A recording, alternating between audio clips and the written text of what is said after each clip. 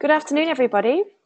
Welcome to today's webinar, How to Manage Your GDPR Compliance and Website Security. My name is Louise Stokes, and I am the Marketing Director here at Digital Leaders. And this week, we are running GDPR Week along with our partners, including CyNation, where we run lots of different events around the country and online, like this webinar, around GDPR and getting ready before May. So you can check out the website there, digileaders.com/GDPR-week, or check out some of the activity on Twitter, #GDPR Week or #DigiLeaders. Just a few guidelines before we start. If everyone could please mute themselves during the presentation to avoid any background noise, noisy colleagues, barking dogs, etc. And if you have any questions, to send them through the chat box there to either my account, Louise Stokes, or to the Digital Leaders account. So send your questions through as we go, and then we will have a bit of Q&A time after the presentation. Also, to let you know, the webinar slides and audio will be fully recorded today, and we will email you all after the session with a link to that recording and to any other resources that are mentioned during the presentation. So the General Data Protection Regulation, which with threats of detrimental fines, poses a major challenge for most organisations. Despite 86% of organisations in Europe identifying GDPR as their key focus, many fear they won't have full GDPR compliance in time for the 25th of May 2018 deadline. In this webinar today, Shadi A. Razak, who is a data security and privacy expert and Chief Technology Officer at CyNation, and James Nelson, Head of UK Channel at AppCheck, will go through how to prioritise and manage your organisation's online footprint in order to be GDPR compliant, and how to identify your digital footprint's critical vulnerabilities, prioritise them, and build your remediation plan. So just to introduce our presenters today in a bit more detail, Shadi A. Razak, CTO of CyNation, is a cybersecurity and business digitalization expert with strong foundation in business and IT strategy. Shadi has over 15 years experience in information security management, data privacy and protection, information governance and compliance, working for blue chip companies, government organisations, financial services and SMEs. And we also have James Nelson, who is the head of UK channel for AppCheck Limited. Through his time at AppCheck, he has extensive knowledge on securing web applications through working with some of the UK's largest companies. So it's my pleasure now to hand over to our presenters. So I will just unmute them and hand over the keyboard and mouse controls.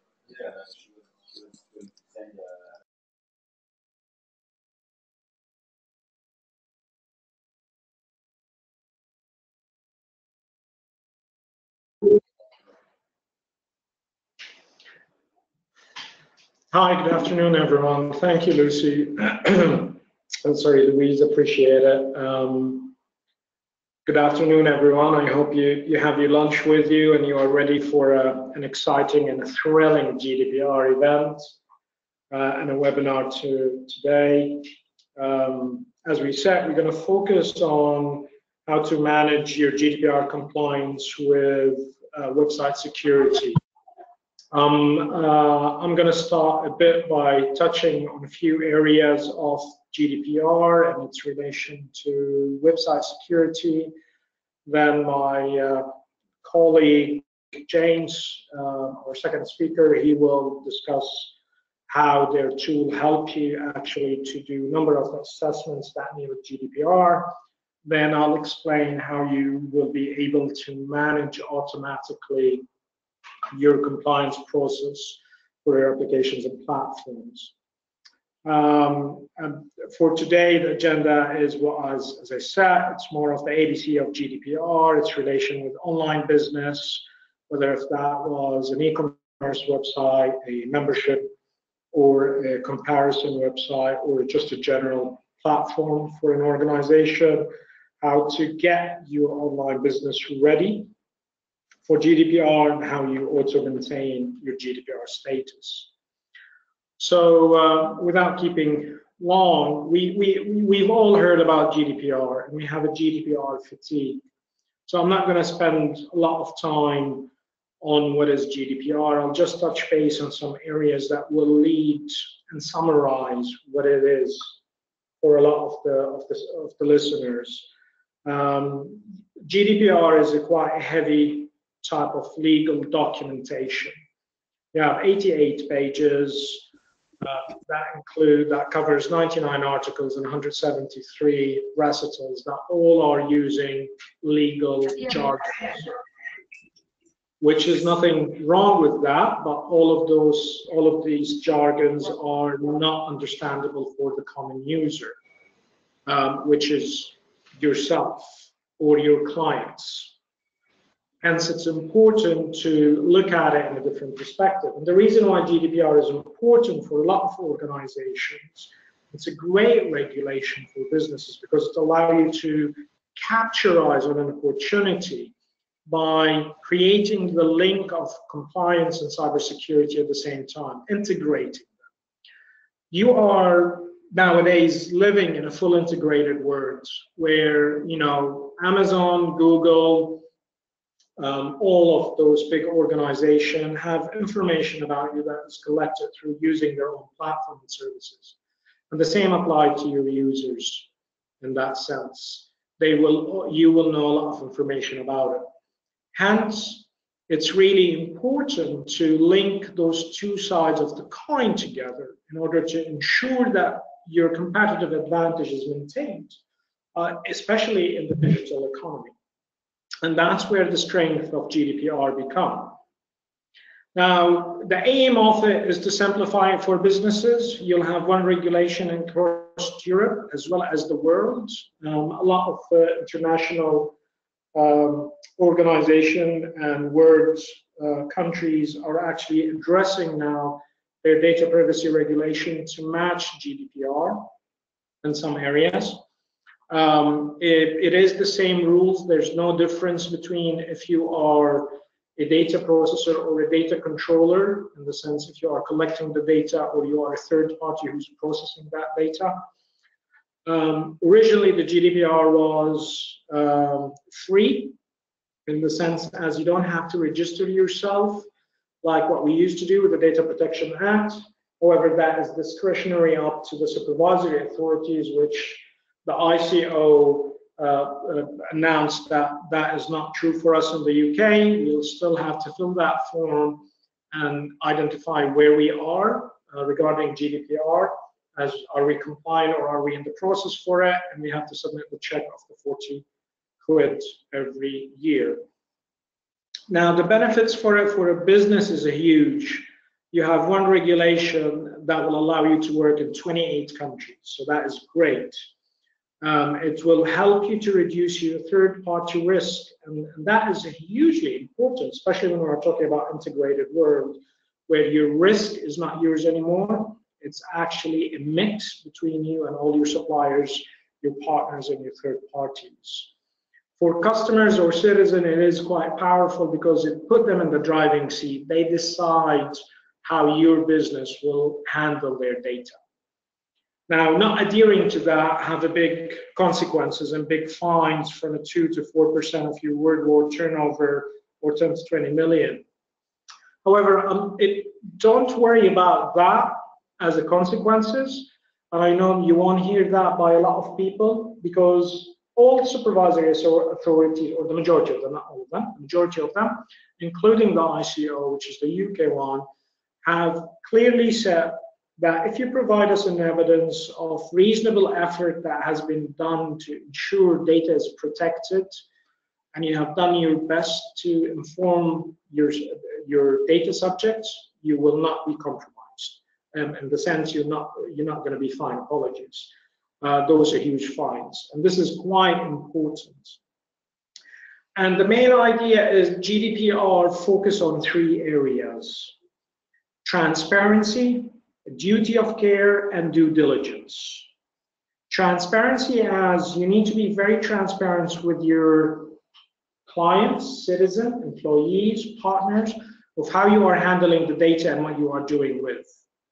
The duty of care is you need to put all the countermeasures and the protection procedures in place from a technology perspective, but also from an organizational perspective, in order to take care of that data. And the due diligence is about you checking with your suppliers, with the people who will have access to that data from your third party and partners, that they have done their duty of care to that data. And they ensure the transparency for you to see it. And this is really, really important for an organization. And those are the areas that GDPR focus on. You won't find that in any of the documentation out there. You won't find that in any of the others, because the majority of the white papers that we have seen outside or have been published over the past few years focus on reflecting what the regulations say. In other words, taking the legal jargons as itself and the main principles. However, for you as a business, those are the main three core principles that you need to focus on while you are embarking on your GDPR project. And the reason why they are important, because 70% of data security and breaches nowadays in the world that we live on, and we have heard about the ICO and the student loans company yesterday being used for mining Bitcoins, actually is impacting us and it's affecting us. So most of those breaches are coming from third parties and partners that we deal with, who by 25th of May 2018, you need to run a due diligence on them to ensure that they are GDPR ready and they have implemented the right security measures for the data. And the reason for that security measures for the data is that 40% of current security breaches that happens through the supply chain is coming from web vulnerabilities. Is from APIs or using certain portals and integrating different services. An example of it, the Equifax and the FedEx, as well as the Department of Work and Pension back in the days in the early 2000s. And I love the FedEx example. I think my colleague James will actually talk about the Equifax vulnerabilities, but for FedEx, the loss of 30 million data records of people, of their clients, came through a very small accountancy firm in Ukraine and through Zero. So it is really, really important that you have done your due diligence and ensured that your third parties have done the duty to care. And that's what CyNation is all about as our organization. We help businesses to improve their ecosystem, their security ecosystem, and their compliance ecosystem, manage it. Now, GDPR on online business is really important, and this is quite an important slide, because you have 5 main, so the GDPR have a total of 11 chapters. For you as an organization, you need to focus on the first 5 chapters. And actually, as an online business, or to address your web presence, you need to focus on chapters 2, 3, 4, and 5 mainly. And the main idea of that is trying to help you to address the needs and be ready for the 25th of May and the compliance. And as you can see, most of these chapters covers data subject rights, the transfer of personal data between different cloud service providers, between different countries, between different APIs, and the roles and responsibilities of you as a controller or a processor of the data. And in any way that you will do, I think we are missing one slide. No. And any approach that you're going to do is, in order to get your business ready for GDPR, is you'll always need to start with a discovery phase, or you need to start with your data protection, impact assessment, and privacy impact assessment. And these are really critical and important. Nothing new, and I'm sure that you've heard that a lot. Now, the difference is here that when you are running your impact assessment, you need to focus on 2 areas. So you need to run that assessment twice, in my opinion, or take two parallels approach. One that focuses on your organizational business process or what happened behind the scenes, and then the other one focus on your websites and applications.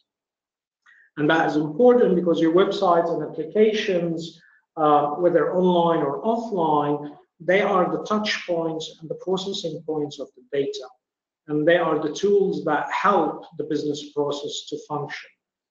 Now, following your impact assessment and identifying the weak points of your system or the weak points in your process and the high risk one, you approach the privacy documentation and you create for your own process the right policies, as well as for your applications and your websites, the right notices in order to inform users or clients of how their data will be stored, how their data will be processed, who will have access to it, and what is the functionality that they will, what is the capacity that they will have access to your data.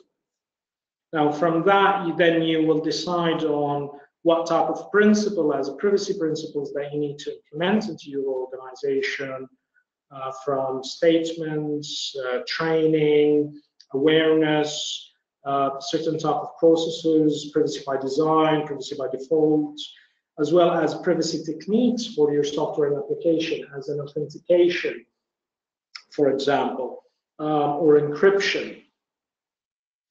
And usually when you start with your data impact assessments, you go through three phases. The first one is about data discovery, and the second one is about risk assessment, and the third one is about taking decisions of how to mitigate these risks, which will feed into your privacy policies and their privacy notices, and then from there leads towards your technique and principles that they are implemented. And most of the time when you start with your data discovery, it's really important for your online presence. And I'm going to talk on the discovery here just on the web and the application, not on the business process. Is you map your digital footprint. As you can see on the screen, there's an example of mapping your digital footprint. A lot of us, we use third party. A lot of us, we use cloud service providers that will host our websites, our applications, and our solutions. Now, most of them, they have distributed storage, and they run distributed operations to load the balancing. So most of the time you will find your application and your data are being scattered around the world in different locations, and you would need to understand where that happened. And we have seen incidents with some client that they are using one of the big providers as a cloud service providers, and they have clearly assigned in the contract and the SLA that it needs to be only stored in Europe and processed in Europe. However, they have found by using one of our tools or a lot of other tools out there that help you to do that mapping for the digital footprint, that their data is being transmitted to China, and then from China it's being transmitted again back to Europe to be processed. So there's that duration of transition of the data and transfer outside of Europe that's quite important for you, that you need to know. And after you have done your footprint, you define the data that is flowing through that footprint. What is going as a personal identifying information, or special category type of data, financial records, health records, that it's flowing around, and what type of the business that it's linked to. And then you start to classify your data. As this is critical to the business, this is top secret for you, this is public, it's available in the public, you know, in that sense. And you create, as you can see here in the background, also a map of your data flow. And this map of the data flow is quite important because it shows how your data is going through your business process and the different applications that you are using. That can be your e-commerce website, your Carter, for example, your payment system, your payment gateway, your banks, your stores, your third party who's going to do the logistics. And the coloring that you can see is really important because that helps you to identify where are the high risk and where are the low risk areas. Then you conduct your risk assessment by after defining the vulnerabilities that compromise your digital footprints. And that's where tools like AppCheck, for example, helps you to identify what are the most common type of vulnerabilities that you are facing. And then from that, you build your risk profile for your data. Now, it's quite important that you understand when you are building your risk profile of the data, the type of the data that you are handling, and the context of that data. And that context also comes both for the data itself, as how you are collecting it, how you are processing it, but what is the context of that data into your business operation as well, and how critical it is for you.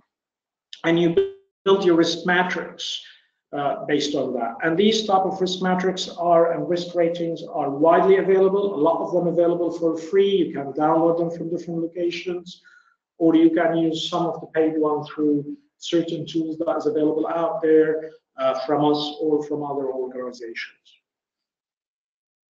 And that's where it leads me towards James in order to take control from here and explain to you how you can run a number of tests on your web application, assess that risk of your data and your digital footprint and on a continuous basis and in an automatical way.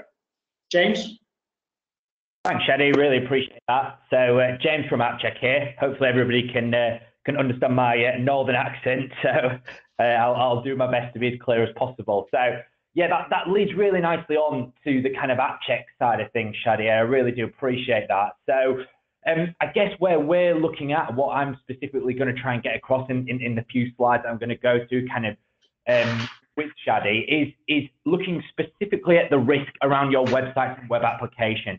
I'll try and contextualize that a little bit, why it's important, and then some of the things that we can kind of do to help with that side of things as well. Just to, again, to contextualize a little bit more, obviously CyNation and Shadi, the guys there, are the GDPR experts. You know, us at AppCheck, we don't at any point claim to be GDPR experts, but we know we can play a part in helping with a small part of it. So before I kind of get started onto the slides, I just wanted to kind of make that point. So first slide, okay? So looking at some statistics on web applications and relating that to GDPR. This is 2016, 2017. The report came out back in the last year. The statistics are very, very similar, so these are still very relevant. Out of external data breaches, 40% of data breaches came through web app attacks. So when you think about that, and to put even more context around that, data breaches split between your external and internal network is split about 80-20, 75-50, 75-25, depending on which statistics you look at. So within that, the largest proportion is external, and then 40% is web app attacks. Now, you can see there's a lot of incidents through web apps, and 908 were confirmed with data disclosure. So I guess when you're looking at this when you're planning for your GDPR, it's about, you know, prioritizing as a business. Are you guys holding data? Is there somewhere on the website that you're holding somebody's information that could potentially be accessed through a web app or a vulnerability that a hacker could exploit? And that's what you need to think about. Where is your biggest risk? And look at your website, look at where you're holding data and looking into that, because it might be something that you don't expect. And that's why, you know, having something that you can do on an ongoing basis really helps. So next slide, I'm going to give you a couple of examples before I kind of talk about AppCheck in any kind of depth, really. And the first one was the Equifax hack. Now, these statistics, you know, vary depending on which newspaper you read and all the rest of it. But this is one that these are some of the things that we put together on this. So within that, obviously, Equifax, given what they do, the biggest thing for them, more than anything else for me, is brand image. You look, 143 million bits of data was stolen. The hack was through a web application. It was Apache Struts, discovered on the 8th of March, okay? The hack is believed to have taken place on May 13th. Now, there's conflicting kind of reports on whether that the vulnerability was picked up or not by Equifax. Obviously, you don't want to kick a company when they're down, because obviously they've been unfortunately dragged through the mud a little bit when this happened. But at the same time, there was something there that was known and relatively simple to fix, and it wasn't. And it's a large cost in terms of fines to the company. But the biggest one, as I mentioned before, is how damaging it's been to the brand image. Equifax, they're known for this, holding data and checking into people's kind of credits and stuff like that. So in its very nature, it's really not ideal that that they were exploited through a vulnerability because of the kind of sensitive information that they do hold. Now, this kind of case does show that doing regular checks and making sure things are checked upon on a regular basis really, really will benefit a business. Because, if this had been checked on a regular basis and remediated, it potentially wouldn't have happened. I mean, you can never say never, but it is a very good example of that. So that's one example, obviously, where something's been discovered, about keeping up to date and doing things on an ongoing basis.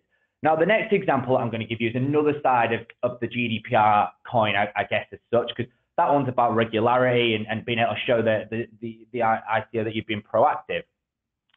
The Michael Page data breach, which this happened December 2015, this was more around looking at whose responsibility was it to check for a vulnerability within a web application. Now, this shows that, in this example, Capgemini were the hosting provider. And when this happened, Michael Page publicly said, Capgemini were looking after this for us, the security side of things. But the fact of the matter is that, was it Capgemini's responsibility when it's a Michael Page branded application? And there's always been a little bit of uncertainty around this. And, when I speak to, clients about this, it's one of the things that we get a little bit of pushback on. My hosting provider will look after this. My third-party developer will look after my application security, my website security. And GDPR has made this a lot clearer. And if it's your asset, if it's your name on that website or web application, then it's your responsibility to make sure it's secure. So by just pointing the finger and going, somebody else is looking after that, won't be enough.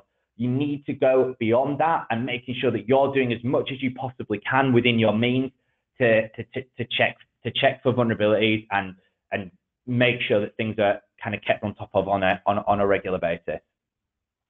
I've got a little graphic here because I just like the fact that and it's quite hard to see, but if you can see this little grey line here, I'm just trying to get across trends here more than anything else. So if you look at kind of actual data breaches where data was actually gained, this grey line represents the percentage in 2015, and then this represents the number in 2016, and that has pretty much stayed the same in 2017 as well. So web app attacks are going to continually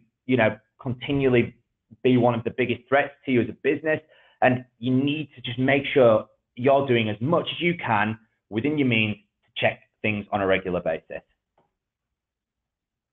So what is vulnerability scanning? Some people on the call may well have heard of it. Some of you may well be doing it. Others may have no idea what it is. So let's kind of strip it back to the very basics to begin with. So essentially what it is, it's a computer program, software, and sometimes it can be on-premise, to look at and assess your computer systems, network, and applications for weaknesses. So we're looking, in AppCheck sense, we're looking for vulnerabilities that could lead to an exploitation, whether that be something as simple as somebody changing the way your website looks, all the way through to a full data breach. So there are all sorts of different variables. There's loads of vulnerabilities out there, and loads of different ways of kind of finding those. It allows organizations to be proactive in discovering vulnerabilities. Now, that and I'll get onto this in a bit more in a later slide, that's a really key thing in terms of GDPR. Proactivity and being as, doing as much as you possibly can is a key thing, really. And that's what the kind of message that we get across. Look, there's going to be a lot you need to think about in terms of GDPR, and, Shadi and CyNation can help you to prioritize where that might be. But if website and web app security is one of those, being proactive and using a vulnerability scanner is going to be really, really helpful. It also will give you, alongside that kind of proactive approach, remedial advice. So the most important thing, really. So not just showing you where a potential exploit is, but showing you how to fix it and putting that into, language that a developer or someone within the infrastructure team would be able to understand. Overall, it reduces risk and gives an overview of an organization's threat landscape. Now, again, we would never say, do vulnerability scanning, you'll be unhackable. There's no such thing as that. People spend millions and millions on different products and services. All you can do as much as you can to reduce that risk. But obviously, it makes sense if you're doing something on a regular basis, like a vulnerability scanning tool, something that you have control over, then that's obviously going to help on that side of things, rather than it being, maybe a one-off test that you're doing once a year, or potentially maybe not doing much security testing at all. So it's a nice cost-effective way of being able to do stuff on a more regular basis. And finally, kind of already pointed out, but try and help you to find and fix vulnerabilities before a hacker does. So who are AppCheck? What are we? Again, some of you may have heard of us, some may not. We're an automated penetration testing tool. We detect the flaws and vulnerabilities in websites, web applications, external infrastructure. The tool was built and developed over the last 8 years by a team of large UK-based manual penetration testers. Some main technical features. I'm not going to bore you all to death just going through the product. I'll kind of brush over these quite quickly, but we cover the whole of the OWASP Top 10, and that includes the new 2017 OWASP Top 10 that some of you may be aware of. For the people that aren't, the OWASP Top 10 is just the top 10 web application vulnerabilities that are out there, okay? So they're the things that people get exploited on the most. SQL injection is number one. It has been for years and years and years. And it is something that we see very often when we're running our scans. Alongside that, cross-site scripting, something that we see within the tool very regularly. This is something both vulnerabilities could, if exploited in the right way, lead to a data breach. With the tool, as I mentioned, you can have complete control, or you can work with a company like CyNation and let them help you manage it, but you've got the ability to schedule and automate these scans. So you can do this as much as you need to, or as little as you need to, and kind of use that to manage it and really get a really good idea of a year-long round threat landscape, rather than just one snapshot in time. We detect for vulnerabilities on first principles as well as known signatures, so we can find 0 days, and we have done. We found brand new vulnerabilities in the likes of Microsoft, AT&T, Adobe, and we've been accredited on their pages for finding those brand new vulnerabilities. So not only will we find all the stuff that's out there and that's constantly been released and things that you'll know about, we can also find these brand new vulnerabilities that may have never been discovered before, and that is where it does get interesting for us as well as you guys. We do authenticated scanning, which is just scanning behind the login portal, very, very important. And we can also do multi-stage platform scanning. So obviously, for an e-commerce platform or anywhere where you've got a large number of forms, a lot of automated tools will fall down. What we developed, and obviously happy to show anybody this in more detail off the webinar, but we've developed a tool that allows us to go through a user workflow and scan for vulnerabilities as we go through that. So yeah, that is something that's quite unique to us. I've seen a couple of questions pop up, guys, and we will answer them at the end. So I'm not ignoring you, but we will get to as many questions at the end once we've got through the slides. A couple of other things we can integrate with other tools. For example, Jira, TeamCity. We've also got a customizable dashboard, and we can do internal scanning as well. Some of the organizations we work with. So again, you can see that's just, some high-profile names on there that we've helped along the way. And finally, my last couple of slides before I hand back over to Shadi. So how can AppCheck help specifically within GDPR? So first, in the short term, basically, you can get an idea of a snapshot in time of what your security posture from an external perspective looks like. What can a hacker see? These people are constantly trying to attack websites nowadays. The large companies are having hundreds of thousands of attacks on a daily basis. So having a snapshot in time to see if you've got anything critical there, important, and then you've got a report you can show to the ITO that you've gone, look, we did this, we've shown that we checked it, and there wasn't anything that we could see of a massive risk. So there's number one.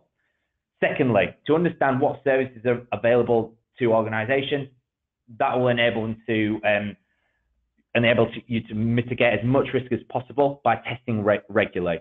So that regularity around obviously not just a one snapshot, but doing this, and as new vulnerabilities are released and as new threats are out there, you've got that side of things as well. So to break that down before I hand back to Shadi, I'm going to just go short term and long term, 2 last slides from me. So short term, we will basically scan against all your web apps and external infrastructure, and you can remediate it against before the GDPR deadline. So obviously before that deadline comes into play, you can have remediate as much as you possibly can. You've got unlimited amounts of scans, so you can test and then test again just to make sure your remediation is successful. We've also, on the short term, we've got a new plugin that is brand new, about to come out, which will actually highlight where a GDPR risk is within a vulnerability. So that's an extra plugin and something a little bit extra around that. Well, you've got support and advice from experts that understand this, and unlimited reports as well. Long term, again, you're going to have these slides, so you'll have continuous scans over any given period of time, whatever, a year, 2 years, whatever it might be. The tool is updated weekly, so if a new vulnerability is discovered, you can run a quick scan, make sure you're not vulnerable to that. And the main one for me is with AppCheck, you will have the ability to back catalog all your scans over a given period of time. If you were to have a data breach, you could go to the ITO, as Shadi highlighted earlier at the very start about, if you're showing that you are being proactive and you tried, having a tool like AppCheck where you can go, look, we've ran all these reports, we've ran all these scans throughout the year, we were just unlucky. It's going to make things, it's going to shine things in a much brighter light than if you've done absolutely nothing on your websites and web apps. Because if that is something that's critical to you and you do get caught on that and you've not got something where you can show you've been proactive around it, that's where you potentially could get hit. So that's it from me. Obviously, any questions, I'll happily answer them at the end, but I'll hand back to Shadi now. Great, thank you, James. That was great. And yes, I agree with you.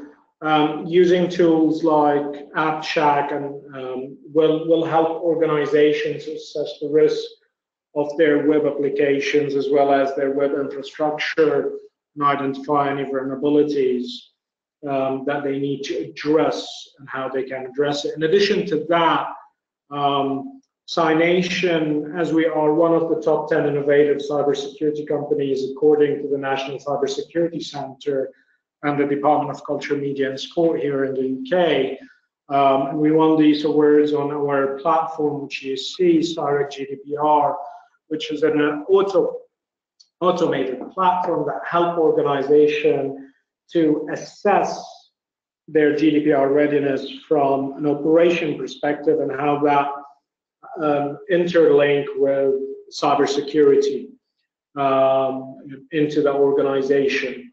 If you remember when we talked earlier about the data protection impact assessment, we said you do it in a parallel approach to 2 areas. The first one is your business operation as well as your applications. Using tools like AppCheck will focus on the application, and using our platform, such as Cyrex GDPR, will help you on the process. And it's quite an easy type of tool to use and go forward with it, as it is more of a membership. Have I got control of the screen? I think so. No. So it is more, exactly. So it is more of a clear path the platform will take any companies from understanding if the regulations fully apply to them or not, help them to build their readiness and generate a report which is an ICO accepted, what is their current status, do the gap analysis and identify what is the effort need to be done for the organization, and all of that happen automatically, and then allow them to monitor that the process and the compliance projects on a continuous basis.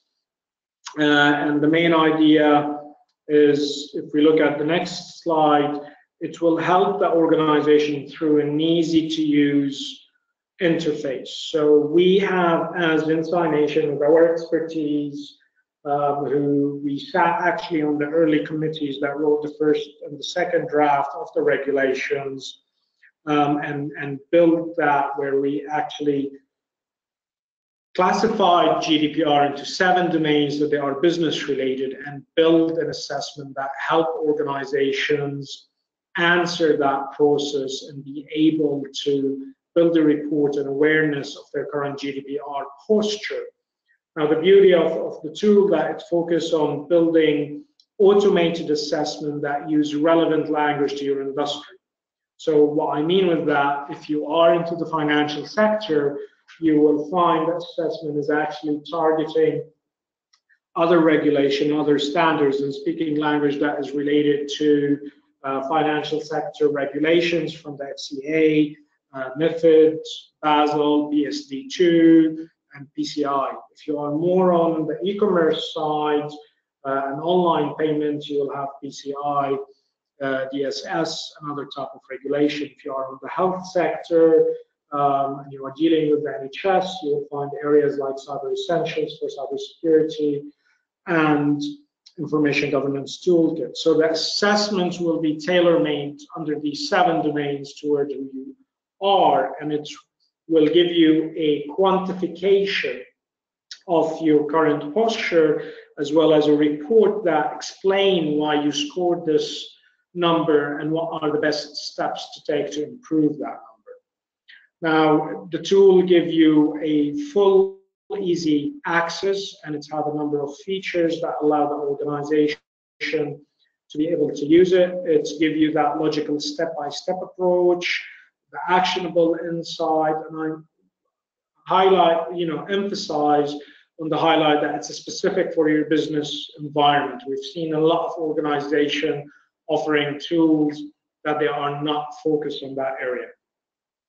And the last but not least, that tool will help you to be able to run in parallel with other tools such as AppCheck on vulnerability assessments, other tools that you are using for data mapping and monitoring your supply chain.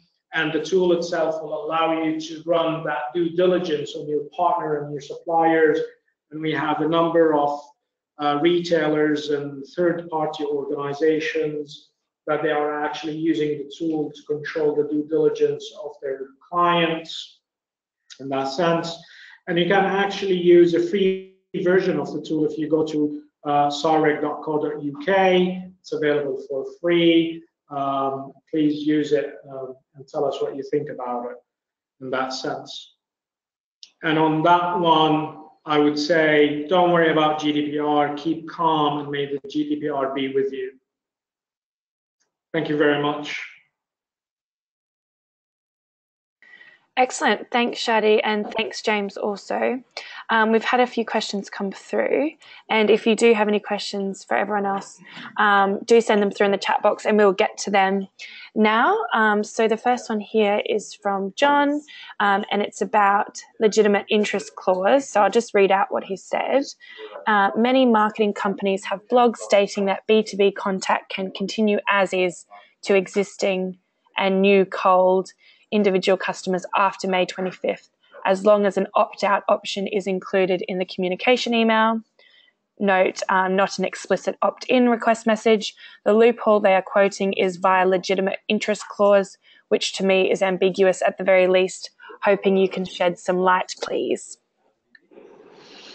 Great question, John, and I'm happy that someone actually asked the question. Yes, it is possible, but it's not about legitimate interest.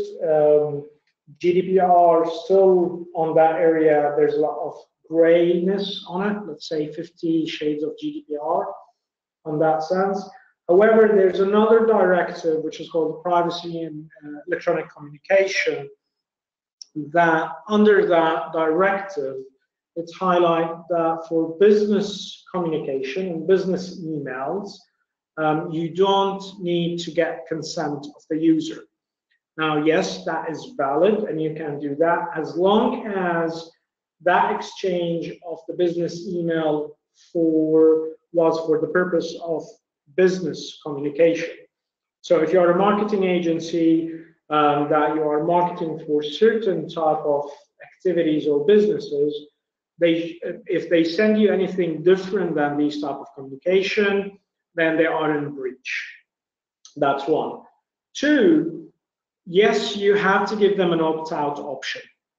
Otherwise, you are compromised as well in that sense, or you are in breach of the regulation. Now, this will continue till 2019, where the new draft of this directive is actually being finalized and now into consultation at the EU, that will match the GDPR, and then what that means, this rule cannot apply anymore. So yes, you can do that from between now and the time that the new directive for privacy and electronic communication is in effect, and we are expecting it based on the speeds at the moment of the push of that directive, that it will be ready in 2019. And there's at the moment discussion as well to transfer that from a directive to a regulation, which means marketeers will have an extra layer of regulation that they need to address. But most of its principles and the draft that I have read match the GDPR. I hope that answered your question. Excellent. That's really insightful. Thanks, Shadi. A couple of people have asked if they can get the slides and recording, and yes. So we will connect everyone to our presenters, Shadi and James, today after the session. And in that email, we will also have a link to the recording with the slides included there, and any other links actually to those two services. So that is all good. So a few other questions. A question from Rachel here, and I think this is for James. Is AppCheck relevant to desktop websites or apps only? Yeah, that's a really good question as well. So from our perspective, I very briefly touched on it in the presentation, but that's the internal side of things. So one of the big things for us is being able to scan inside the network as well as outside. So obviously there is that threat if an application has a vulnerability just because it's not open up to the web. It still could potentially be exploited if someone was to gain access to the network. So what we do is we sit what we call an internal hub, which is just a VM that would sit in your network, and that would allow you to scan internal applications like desktop applications. Obviously, out of the box, ones like Microsoft and etc., you know, the benefit in scanning them, it becomes less because obviously these types of applications are getting tested all the time. But where it does become very useful is if you're scanning, if you're developing websites or web applications, that having that ability to scan within your network and scan them before they actually go live is very, very, very useful. So the answer, the short answer is yes. Excellent. So it's obviously not just native apps or anything. I think digileaders.com, we did a security check as well, which proved really interesting. So I do recommend it as a free check there for everyone. So a question from Emma here, just about Google Search Console. Would Google Search Console be able to scan for vulnerabilities also? Not sure if you guys know about that. I'm not sure that Google Console will be able to scan for all vulnerabilities, but I'll leave that more to James as it's his area. Yeah, to be honest, I don't know a lot about it, but I'd have to look into it a little bit more. But my guess would be maybe they can look at some, but it all depends on the level of depth. So if you are looking at a tool, that is one of the things that you want to check. You want to see what level of depth it goes into, what types of vulnerabilities it can discover, because every tool is different. Every tool can discover, more, some can discover more. For example, AppCheck is more specific around the website and web app side of things. So that is kind of my, I guess, more generic answer. What I would be doing is asking that question and doing a little bit of research around it. So yeah, I don't know off the top of my head, but that's the kind of generic answer to that. It might be useful if they can specify which console that we're talking about. If their application or systems are based on Google Cloud and they are talking about Google Security Console, exactly what James said, it will scan the infrastructure on Google. It's not a bad tool at all. It's decent, but it's only served internally in that sense. Using tools like AppCheck will help you to get that additional external view of how actually someone from the outside view you and view your infrastructure, if it was the Google Security Console. Other than that, I don't know. They do have a number of consoles, one for marketing, one for... I think, Emma, if you're talking about the Google Search Console, I've done it before, and it's not very detailed. So it will scan your website, but comparing it to the AppCheck one, it doesn't give you that depth of information. So moving on to another question here from Andrew. Is there a recommended approach for cyber security in relation to being GDPR compliant? As an organization, should we be looking at penetration testing and vulnerability scanning as a minimum? Yes, go ahead, James. You start. No, I was just going to say probably more one for you, Shadi. But from our perspective, what I would say is you need to speak to somebody like Shadi who can help you prioritize. But as a minimum, you would want to do something around that, and not even forget GDPR, just in general, really. Sorry, I'll hand that to you, Shadi. Really, that's more one for you. No, that's fine. I mean, yes, there is an approach, and that approach is internal, external, in that sense, and there's no order for them. What I mean is, because GDPR covers your technology, but it also covers your business processes. So yes, pen testing is useful. Vulnerability assessments are useful and important. They help you to know whether you commission to build your website or your applications, or are using different APIs and managing your hosting, if they are telling the truth. And they're not, it's not necessary that they are lying, but especially when you're depending on the big organization, sometimes something slipped their minds. And it's always useful to have that confirmation. And that's where you do diligence and duty to care. Duty of care, where the ICO would like to see these evidence in order to tick the boxes. And that is more on the external side, but also on the internal side, you need to run such of assessments.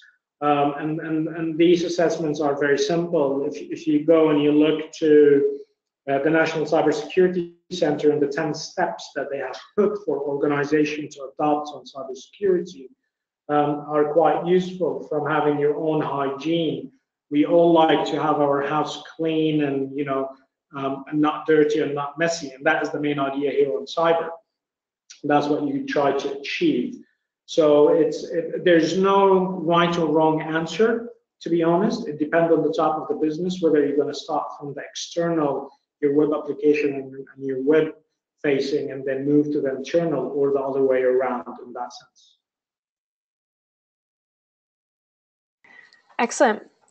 Well, unless there is any other final questions, I think that pretty much sums up today's session.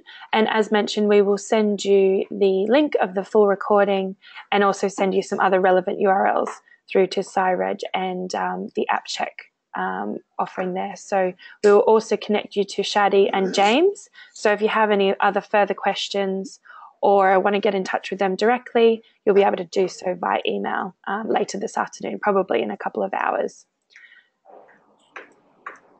So thanks everyone for joining, and we hope to see you again soon. Thank you, everyone. Great, thank you everyone. I hope it was an interesting lunch break for you, and hope to hear more from you, and good luck with your GDPR.